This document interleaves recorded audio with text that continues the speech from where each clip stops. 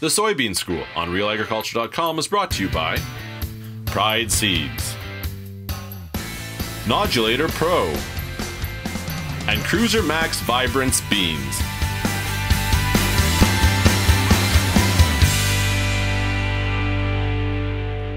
So a lot of agronomists in Ontario will talk about the importance of adding multiple modes of action to any weed control program.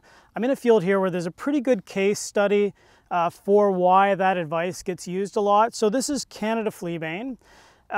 In this field, ideally we would have been in here trying to control it 3-4 weeks ago when it was small, just a little rosette, but Mother Nature often dictates when you can get in a field. This was sprayed about 10 days ago. And here's the dilemma a lot of producers face. This is about a 10-acre field, and the amount of Canada Fleabane in the field probably takes up less than 1% of the entire area. It's a very small patch.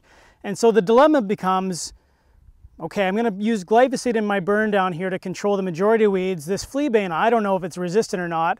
Do I tank mix another mode of action that might cost me another $5, $10, $15 an acre? Or do I just hope that it dies with glyphosate?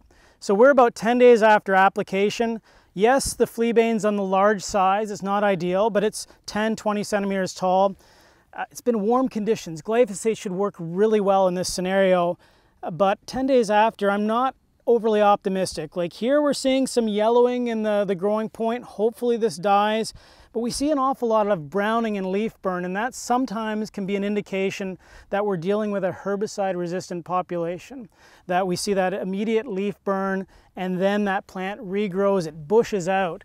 So going back to this field, yeah, a very small patch of Canada Fleabane, but the beans have been planted. They're in the ground. They're going to come up in this heat in 2 or 3 days.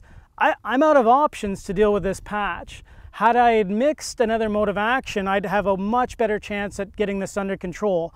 Now I'm looking at hand pulling, probably, because if I let all of this stuff go to seed, that's hundreds of thousands of seeds.